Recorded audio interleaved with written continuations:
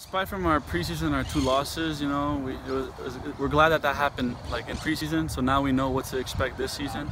So now that it's in our home opener, like this opening weekend, we know that we have to come out even harder and stronger. And like people think, oh, like the 23rd team in the nation, like people know about us, but that has nothing to do with anything. Like we're just gonna come out and do our best, and then leave it all out on the field. They probably expect a lot from us, and we expect from them. So we're both of the teams are just going to come out and just play our game. Like I said, despite the losses in preseason, we're all like, that was like the 2 losses. Like it was like a wake-up call. So like we know what to like expect from each other, and we know that we have to work even harder. That this isn't going to be as easy as last year. Like it's not going to be easy. Last year, like we worked really, really hard, and this year we have to work double that in order to succeed. Yeah, everybody knows who FIU is now. We're putting them on the map.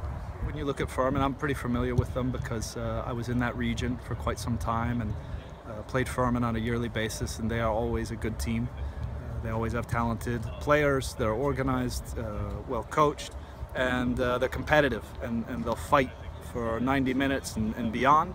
And so I know when we go there, we're in for a game.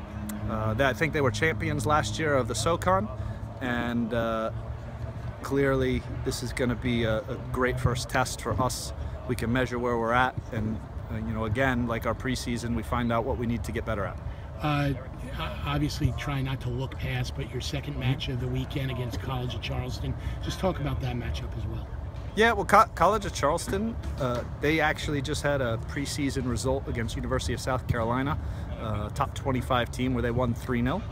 So they're clearly in very good form, and they always are fit and physical as well. I'm familiar with them. They have top level players, and again, it's another great contest, another great test for us at their place. So you're playing on the road, so it's another barometer to evaluate where we are and what we need to do and how we need to improve.